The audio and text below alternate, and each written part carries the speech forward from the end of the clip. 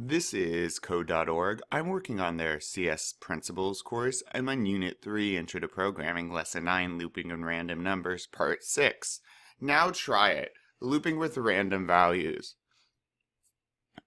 If you add some randomness to turtle behavior inside a loop, the program will run a little differently every time, which can make for some cool effects. You're about to see a program in which the turtle moves to a random location each iteration. Don't let that word scare you. Each time we loop. Iteration, because we're iterating through a number. We're adding to a number. So each time we loop, we draw a different dot. Each iteration of the loop. And draws a randomly sized dot that also has a random color. We've also made the dot semi-transparent by setting the alpha value to 0.5 or 50% transparency. Do this. Figure out how many iterations, number of times the loop runs, you need to consistently fill this screen entirely with dots so none of the background is showing. It will be a little different every time, so you need to experiment. Compare what you found with a neighbor to see how close your results are, then move on. Hi, neighbor.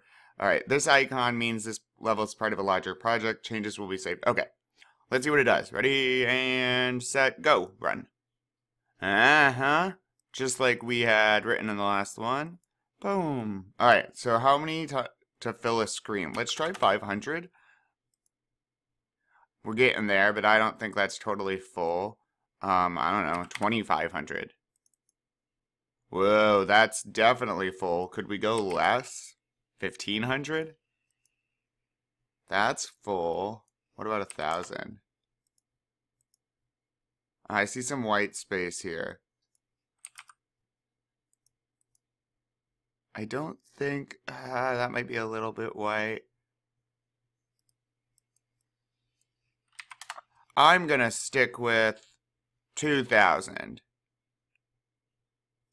Cool. That's kind of a fun effect. Alright, let's keep going.